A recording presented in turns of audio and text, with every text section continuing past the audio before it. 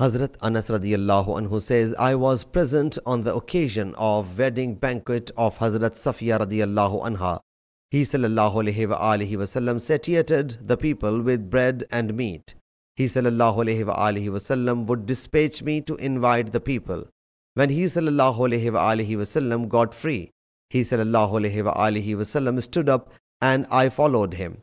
After the feast, two men did not depart and were deeply engrossed in discussion. He visited his wives and said to each of them, Assalamu alaikum, O the people of the house, how are you?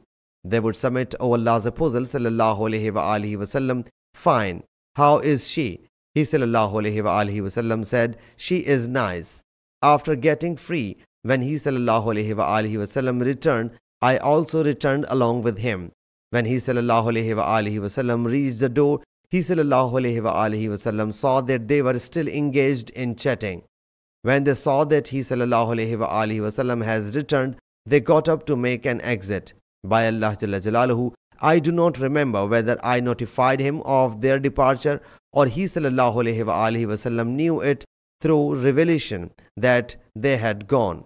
He sallallahu alayhi wasallam returned and I as well returned along with him. When he sallallahu alayhi wasallam stepped on the threshold of the door, he sallallahu alayhi wasallam drew a curtain between me and him. Then this verse was revealed to him. Translation: O believers, enter not the house of the Prophet unless you get permission.